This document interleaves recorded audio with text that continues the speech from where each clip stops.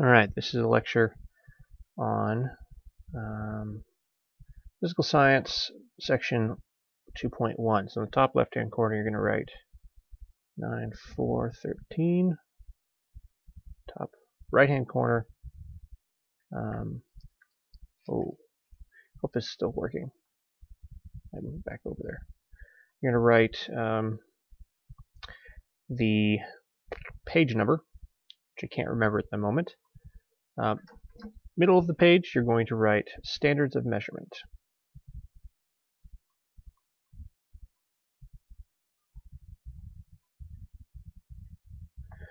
Alright, so this is section 2.1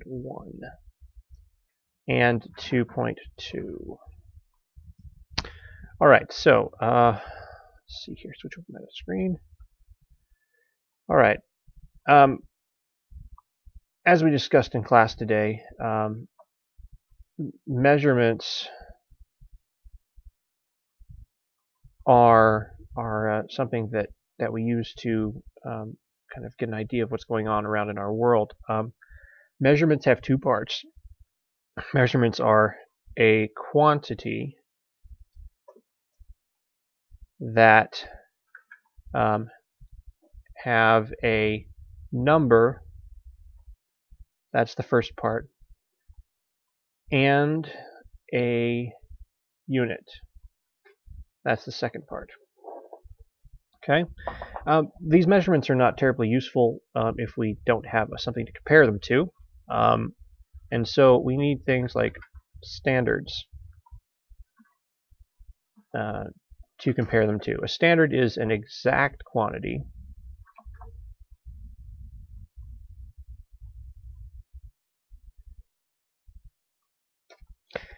exact quantity that people use for comparison. Now, the examples of this are there's a center that manages these standards, and they have a standard inch, an exact measurement of what an inch is, exact measurement of what a meter is, exact measure of a gram, and a pound, and all the other things that we use. They have exact quantities that we compare stuff to for those. If we're talking about a measurement, we have things such as 3 inches, or 5 pounds, or 7 liters. Those are all examples of measurement. We have a number and a set of units. Now, if I told you that the table that I'm working at is 8 wide, it wouldn't make any sense to you. We need to have a unit, and might say 8 feet wide. And so we need to have both a number and the unit. Okay, so alright, so we've talked about what a standard is, what a measurement is. Let me show you an example of some standard units. Let me get a copy of this picture here. One moment. Whoa, that's not what I wanted.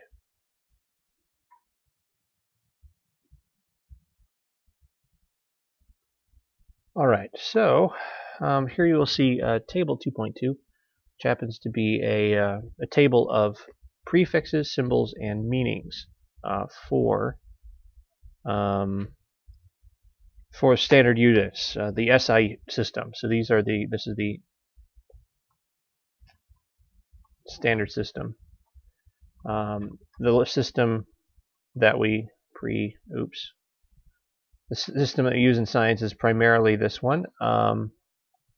You'll see on the left hand side that we have several letters, or for several prefixes, and we have symbols in the second column. Third column is the meaning of them. Fourth column is what we multiply by, and then the fifth column is multiplier and exponential. Okay, so the first one's called tera. Symbol for that is a T. You might hear of this in terms of hard drive size. It's not uncommon now for people to have terabyte hard drives. You hear the same thing for gigabyte. That's another common term that we hear in relation to computers and their storage. Megabyte and kilobyte are also common. You also think of kilo in terms of kilometers or kilograms, which you might have heard of. These are thousands of our original unit. Hecto and deca are smaller than that. Hecto is 100, deca is 10.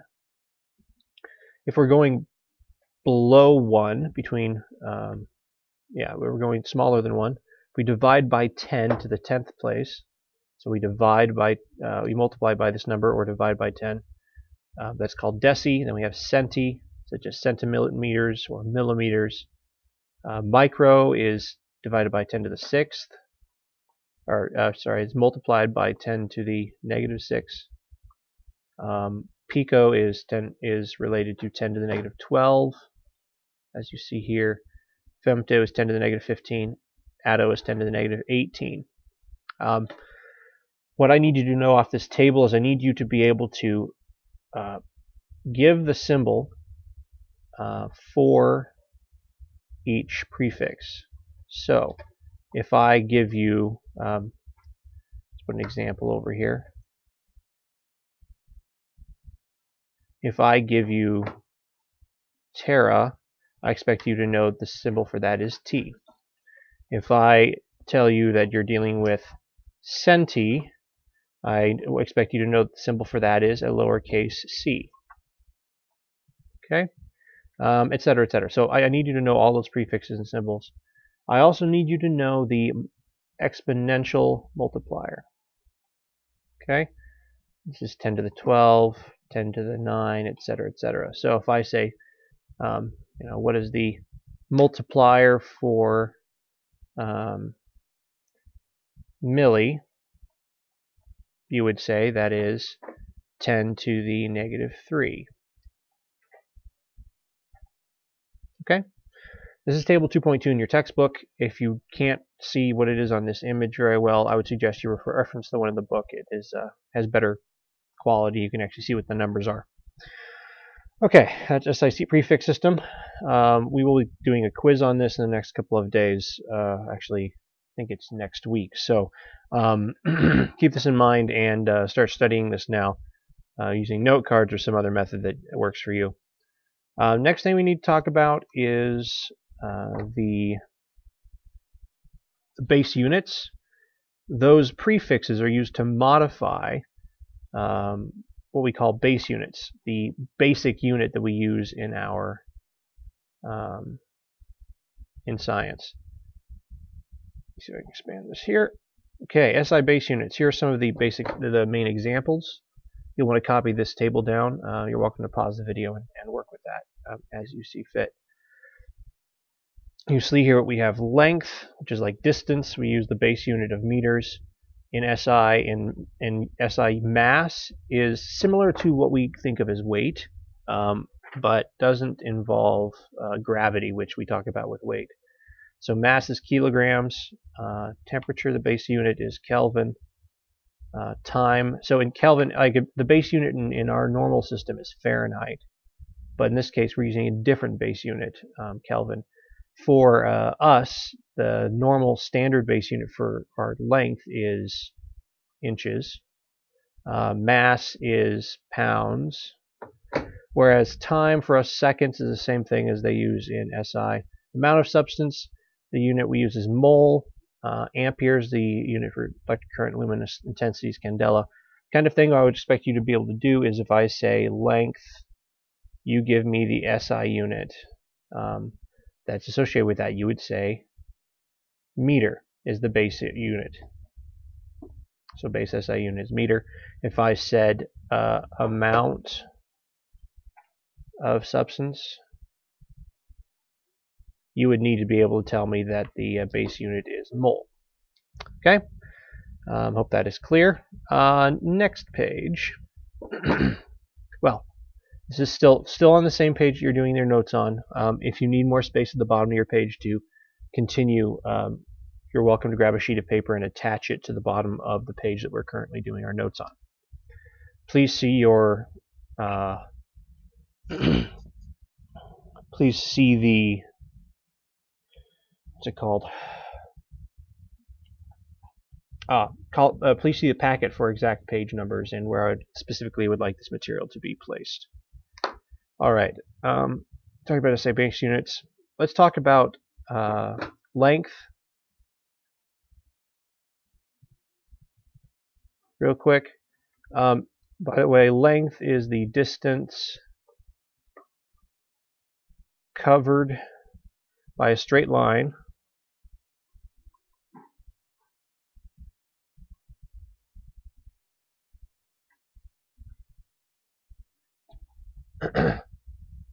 connecting 2 points.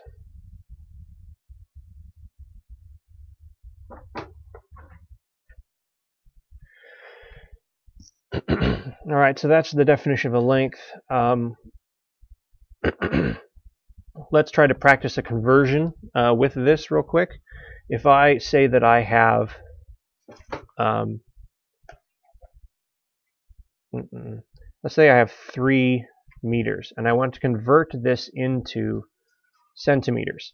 All right, if we go back up and look at our chart here, the multiplier for centimeter was 0.01 or 10 to the negative 2. So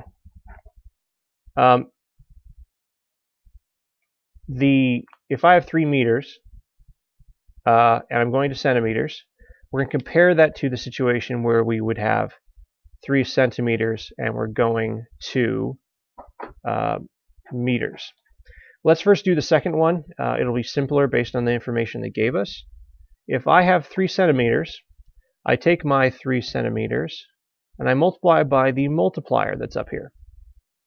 The multiplier happens to be 0.01, so that would be therefore be 0.03 meters. Or if you do it the other way, using the exponential multiplier, it's 3 centimeters times 10 to negative 2, which is therefore 3 times 10 to the negative 2 meters. Okay, so both of those are congruent. These two numbers are the same. They just have different notations. Now, if we do the opposite, we're going from a meter to a centimeter. We do the opposite of this number. So, so instead of this is by the way, this is 1/100th. Let me spell that right. 100th. Okay. What we're going to do then is do 3 meters, and we're going to multiply by the opposite of 100th, which is 100. Okay. Gives us 300 centimeters. All right, let's practice this one more time. On the right side here, if I started with 6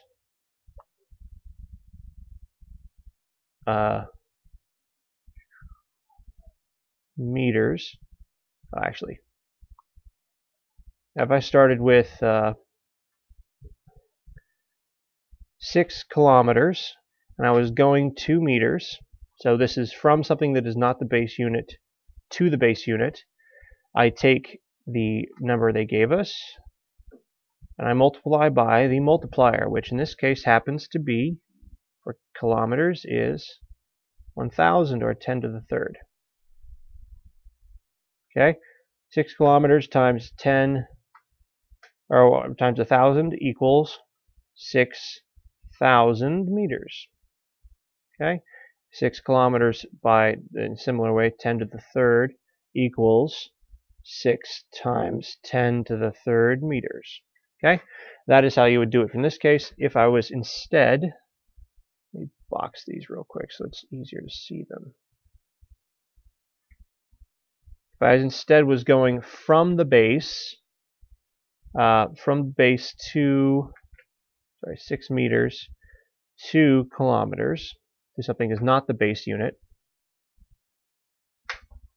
I would therefore do the opposite of multiplying by 1,000, which is dividing by 1,000.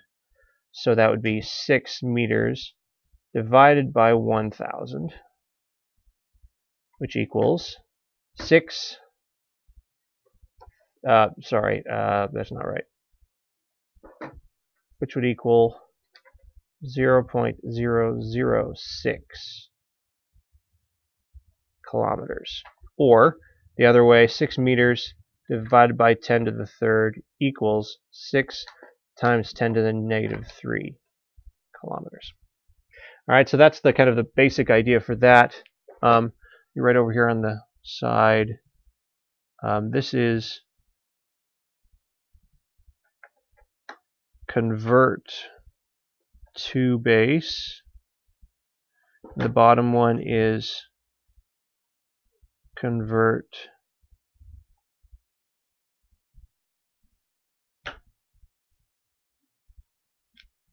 from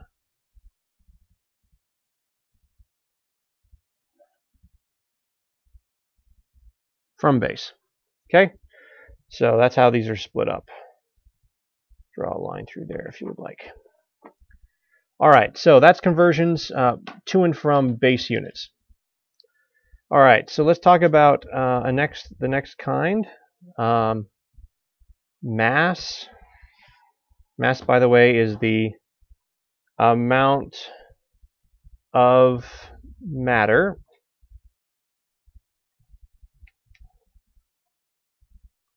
So mass was the amount of matter in an object. So once again, the SI unit for mass is kilogram. That's the base unit, also written as kilogram. All right, we usually measure this with a balance or a scale. Now it turns out that weight does not equal mass.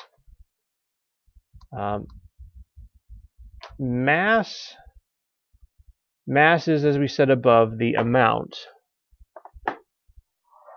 of matter, while weight is how hard gravity pulls on an object.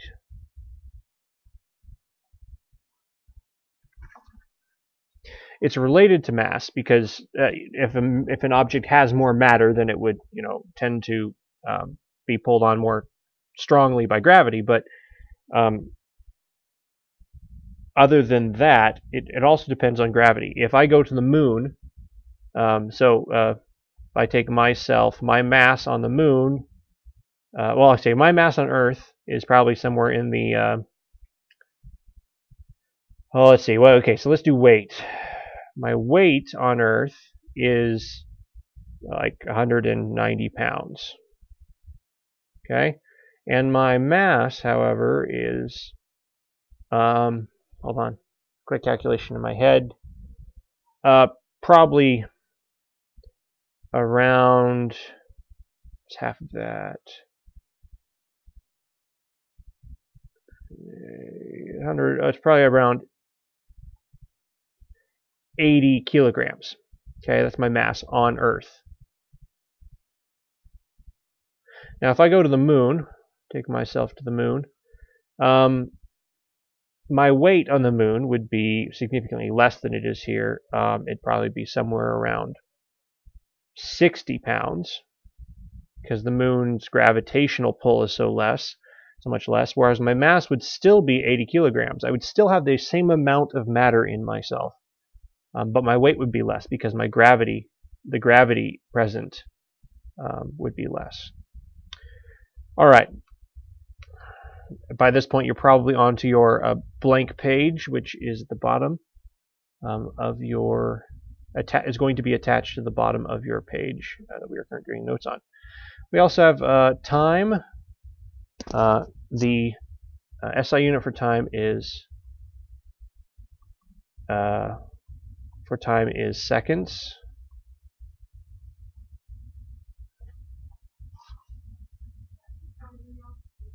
Okay, so SI unit for time is seconds. And so it's kind of similar to the way we use seconds for other. The other one that we talk about a lot is temperature. It turns out that in normal life we use Fahrenheit, so that the standard unit, the unit that we use in normal life is Fahrenheit. That's not right. Didn't spell that right. Sorry, my spelling of Fahrenheit's a little rusty right now.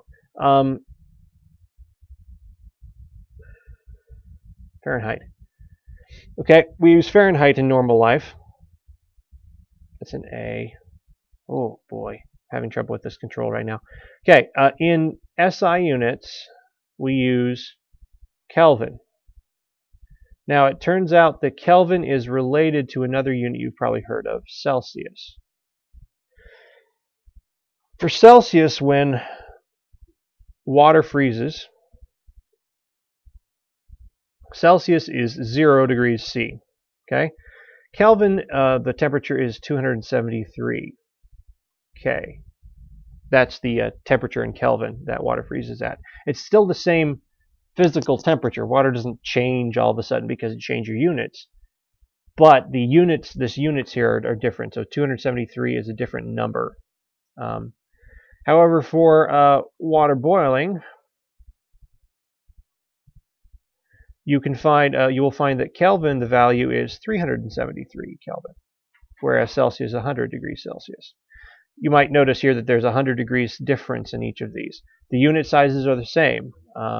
Whereas for Fahrenheit, water freezes at 32 degrees Fahrenheit, whereas boiling's at 212 degrees Fahrenheit. What this ends up meaning is that the units for Fahrenheit, unit size for Fahrenheit is smaller than the unit size for Celsius. They cannot be easily, they can be converted between, but they are not, you can't just do addition, subtraction, you have to do some multiplication and division to figure it out. So unit size on Fahrenheit is larger, unit size on SI unit size on Fahrenheit is smaller, unit size on SI unit is bigger. Alright, one of the other cool things we can do with this is, because Kelvin, we can actually get to absolute zero. Absolute zero is at 0 degrees Kelvin, which corresponds with where all motion stops. There is no rotation, there is no movement at all. If all motion stops, we're at 0 degrees Kelvin, and that's called absolute zero, which is a place that we've been trying to get to for many years. However, we have not succeeded at reaching it ever. All right, so one of the things we need to talk about, the last thing we need to talk about, by the way, is what we call derived units. Now, derived units are things where we combine other units. An example being volume. In volume, we combine other length measurements. We take a centimeter and we multiply it by a centimeter, and we multiply it by another centimeter, and we get centimeters cubed. This is a derived unit. A unit that is a combination of measurements. Okay. Example of this being, well, if we have 1 liter. In 1 liter, this is actually a combination of centimeters. So the centimeter times centimeter, a deciliter. These are actually combinations of deciliters. Deciliters. It's DA actually. Hold on. Let me start over. 1 milliliter is actually equal to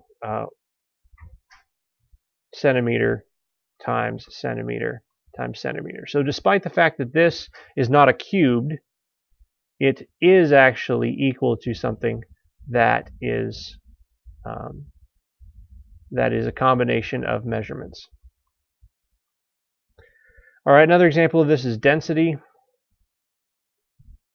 In density, we combine units of mass and volume, and so we do 3 grams per 1 milliliter.